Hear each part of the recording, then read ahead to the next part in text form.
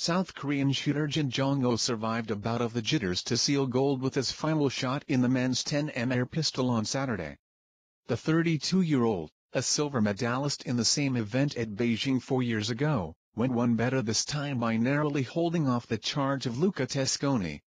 Jin held a 4.4-point lead at the halfway stage of the final but, after a flying start, suddenly lost his range while his Italian rival closed the gap to 1.3.